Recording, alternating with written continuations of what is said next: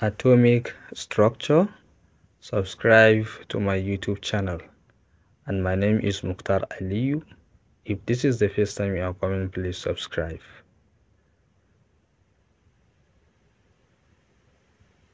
So what is atomic structure? Atomic structure is a phenomenon that tries to describe the structure of the atom. The atom is made up of two major parts, the shell and the nucleus. On the shell of the atoms, there is an electron, which is a negatively charged particle. And the nucleus comprises of protons and neutrons.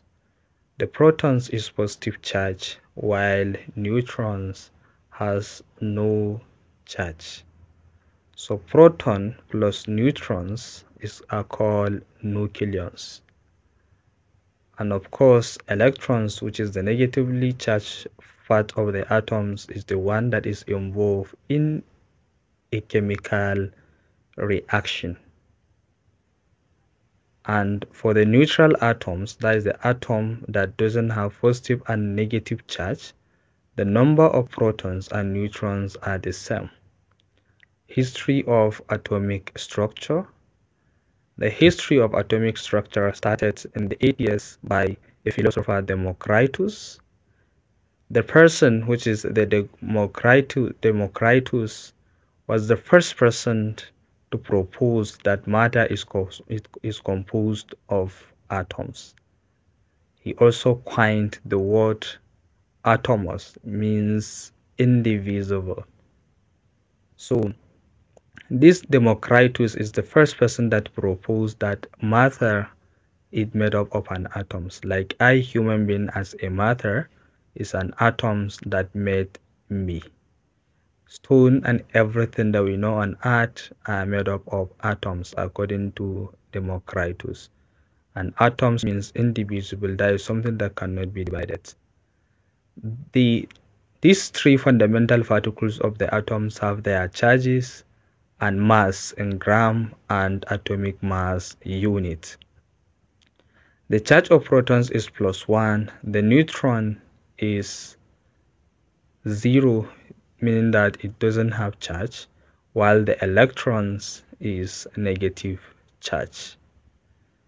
The mass of proton and neutrons are the same, which is 1.6727 times 10 raised to the power of -24 gram.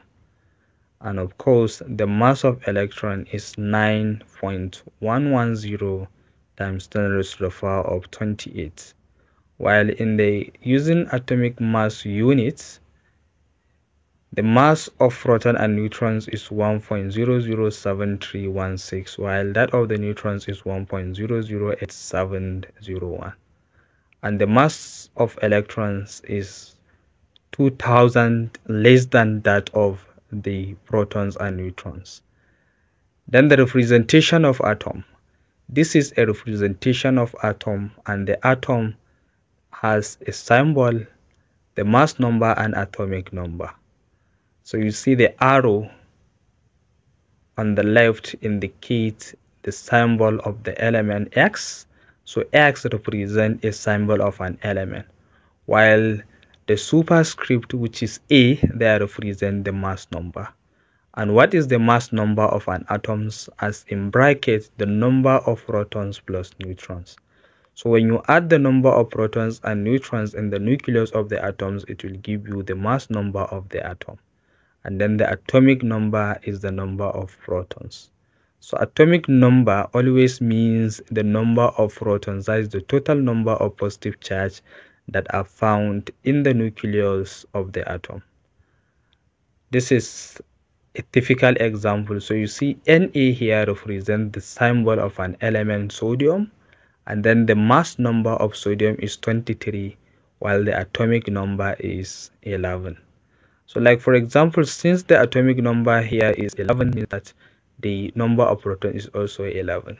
So look at these examples where we have a sodium plus, the mass is 23 and the atomic number is 11.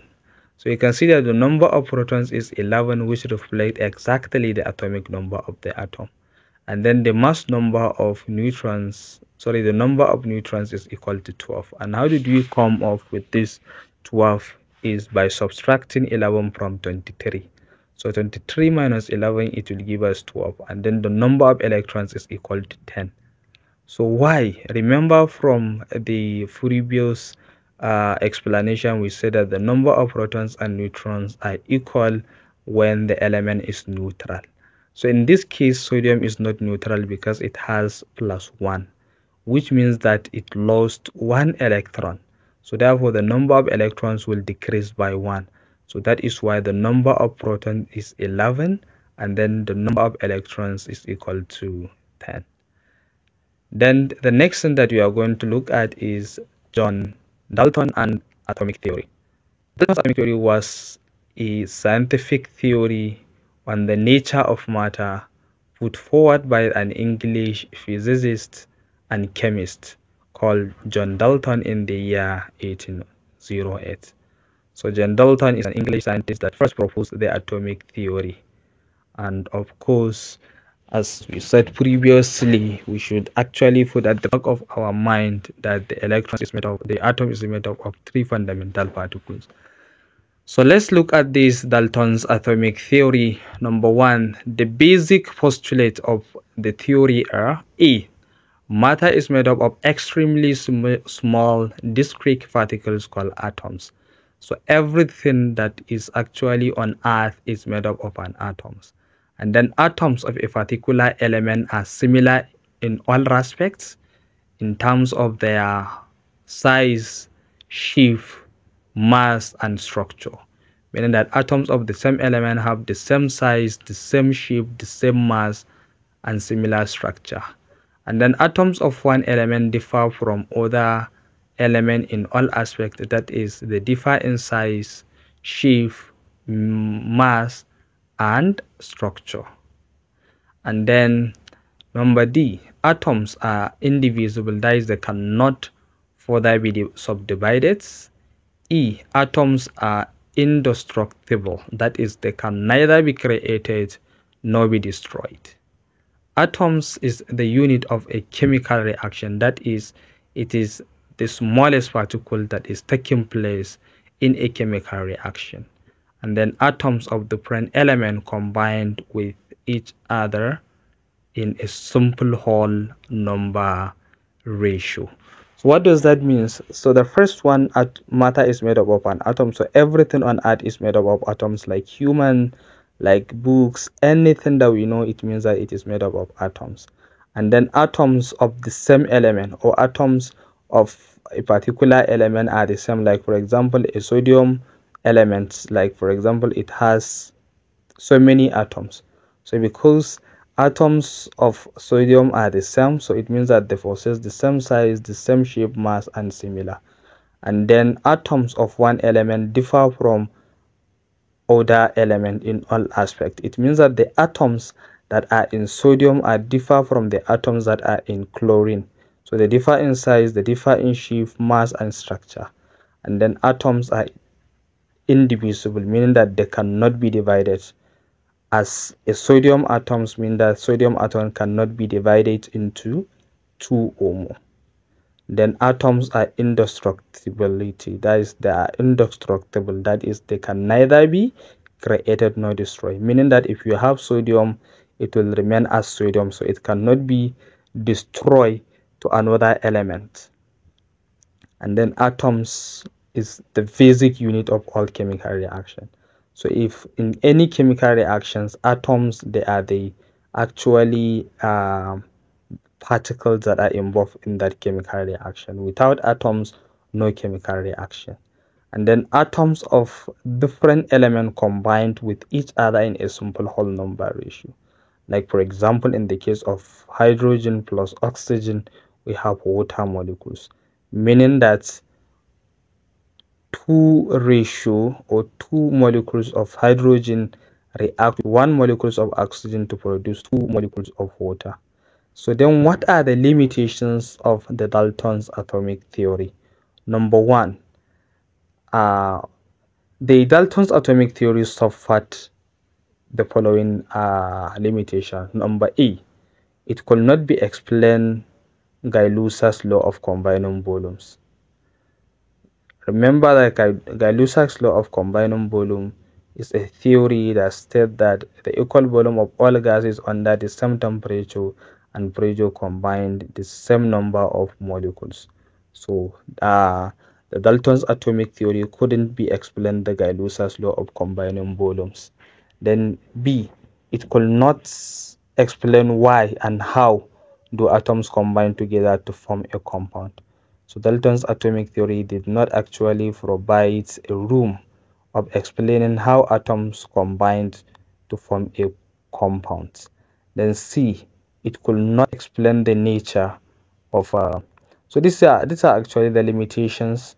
So and then the next one that we are going to look at is the modern day position of the theory. A, atoms is the smallest particles which cannot exist in free states. And then B, atom of a element cannot be similar and might differ in size, shape, mass, and chemical properties. It means that even within the same atoms or within the same element, the atoms might not be similar. They may be differ in size, they may be differ in shape, they may be differ in chemical properties. Like for example, carbon exists in 3 types. One type has a mass of 1 atomic mass unit, second has a mass of 13 atomic mass unit, and the third type has a relative mass of 14 atomic mass units. So it means that it couldn't actually explain the concept of an isotopes. So therefore, even within an element, within atoms of the same element, you can have that variation. So atoms of one element might be similar to another in relative masses. So like for example, calcium and argon have similar atomic masses, but of course they have different atomic number. So this is actually the third modern theory. Then atoms is divisible and further can be subdivided into smaller particles such as electrons, protons, and neutrons. Besides, these several other particles are known to exist in an atom. Then atom is destructible. So the mass can be converted into energy according to instant equation. That is, the instant equation is E equals to mc square. So this is actually some of this modern theory.